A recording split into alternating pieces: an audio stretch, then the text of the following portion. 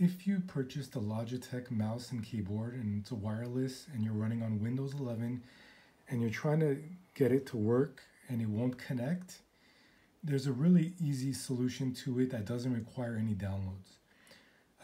First thing you got to do is turn off the Bluetooth button on this. Make sure it's on red. Turn off the keyboard. Make sure it's also on red.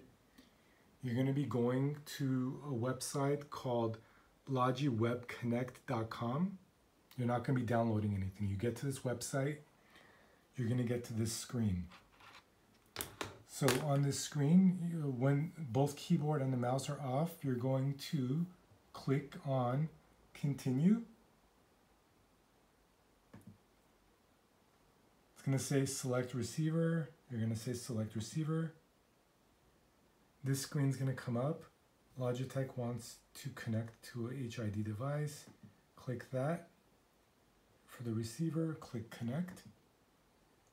These two screens open up.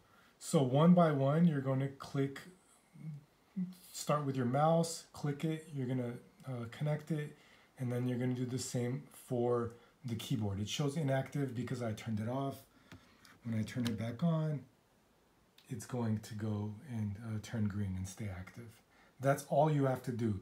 You don't need to download anything. This is the website you go to. For Windows 11, it will not connect on its own. You have to do this step if you want it to work.